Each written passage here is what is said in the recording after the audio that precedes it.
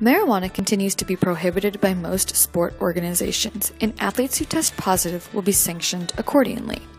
Athletes are reminded that medical exceptions or therapeutic use exemptions do not apply and will not be granted for marijuana, regardless of state laws.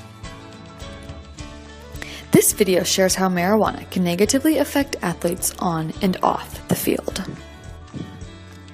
Marijuana can impair short-term memory, making it difficult to remember new plays or answers on an exam.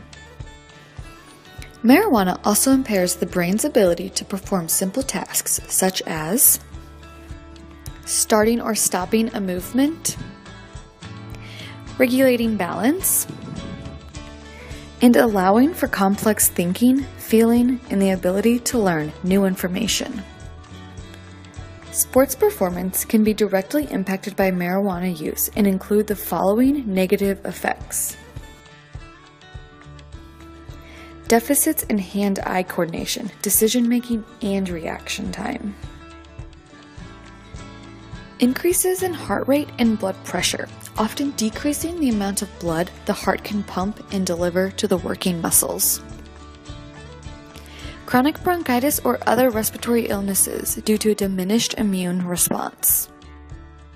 And lastly, testosterone levels have been shown to decrease for at least 24 hours in both males and females after using marijuana.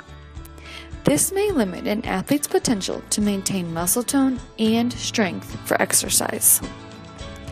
Collectively, these side effects essentially force athletes to push their bodies much harder to keep up with athletes who are not using marijuana, thereby increasing feelings of fatigue and burnout well before the competition is ready to give up. How would deficits in hand-eye or foot-eye coordination impair your ability to compete in your sport? How about decision-making and reaction time?